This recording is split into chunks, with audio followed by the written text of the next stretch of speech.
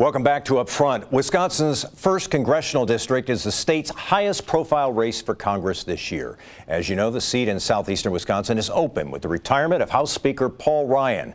The race features Republican Brian Stile, a UW Regent and corporate attorney, and our next guest, union ironworker Randy Bryce of Racine. And it's good to have you back on the program. Great to be here, Mike. Thank you for inviting me. So this past week, you were endorsed by former President Obama. Yes. I'm wondering if you think that's a good thing. I mean, after all, your district did go for Donald Trump by about 11 points back in 2016. Right, it did. People are souring on Donald Trump, and I know Donald Trump has endorsed Brian Stile. President Obama is a reminder of the last president that we had that was able to get a lot of good things done, even though he had the House and the Senate were stopping everything he did. It was a president that I have a lot of respect for, as far as knowing that he's going to make the best decision on behalf of our country and put people ahead of party. I'm wondering at this point of the campaign whether you think it, in some respects, it might have been easier to run against Speaker Ryan than against Brian Stile. One is a political veteran, one is sort of a political newcomer, I guess you could call him. Would it have been easier to run against Speaker Ryan? Well, I think it's different, but what we have to keep in mind is that although Paul Ryan isn't going to, his name's not going to be on the ballot in November, his ideas will be. And this is somebody that he personally handpicked to take his spot to continue his policies. And I think part of the reason him stepping down had to do with the fact that he finally admitted that we're going to have to make cuts to Social Security. And that's something that helps seniors stay out of poverty. And in the district, that's something that's I'm hearing about, next thing underneath health care is Social Security. And people don't want somebody that's going to cut it.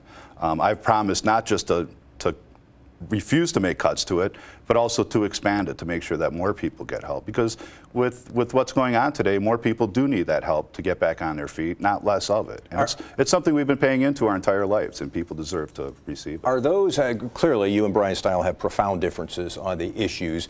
Your approach to programs like Social Security or Medicare, are those the biggest differences, or would you cite others? Oh, I'd say there's just about every issue I've Give me an example of what you think is most important, not just to you, but to voters in your district. Well, I would say healthcare right now. Is. And that's personally one of the reasons why I got in, being a cancer survivor and having been diagnosed at a time when I didn't have insurance. A lot of people don't have the ability to go see a doctor now. I've been in favor of a Medicare for All program. Brian Stile has said that I'm in favor of, boosting up our taxes incredible amounts.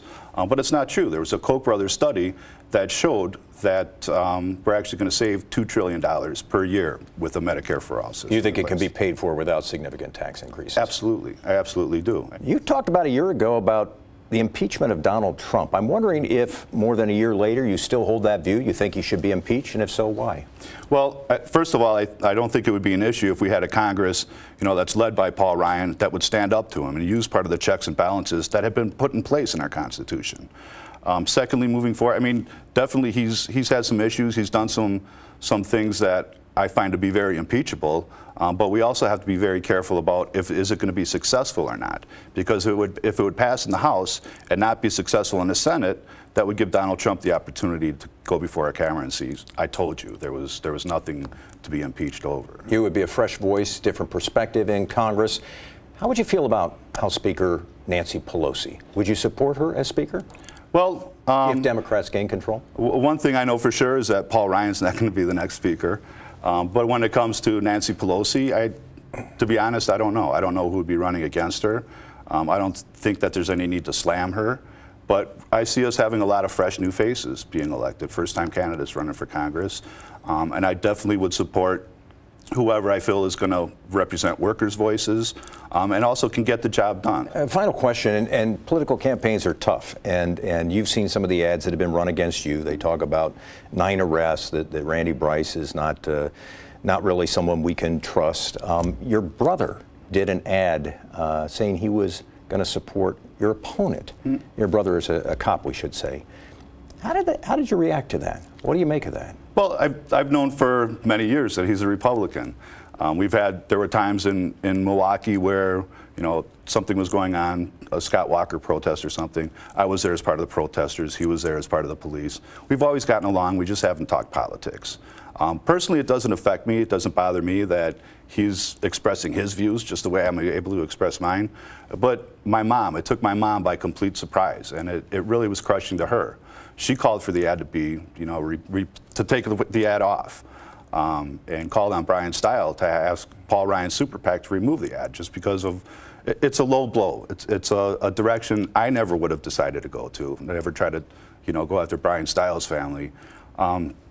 It's a sad state when people need to stoop that low to try to pit brother against brother to score political points. Final question, do you think those ads have dinged your character? Have they hurt you in this campaign and make people question whether or not you should be elected to Congress? No, I don't think for the most part it hasn't, because especially on the ads that's running, it's footage of me being arrested standing up for Dreamers, for peaceful protests. The arrest before that was having a sit-in in Ron Johnson's office, downtown Milwaukee. People know that I stand up for them. The OUI, that was a mistake I made over 20 years ago. It was a stupid thing to do. I fully accept responsibility for it. It's not something that's happened since, and it's not something that's going to happen again. I've learned from it. I'm moving on. If you do something wrong, that's what I teach my son. If you do something wrong, stand up, own up to it. I'm going to have your back no matter what you did, and we're going to get through it because that's the right thing to do. And nobody is perfect. Randy Bryce is the Democratic candidate in the 1st Congressional District. We appreciate your time. Thanks very much for being with us today. Thank you very much. Always a pleasure. Next, it's that time of the year again. The parade of debates begins.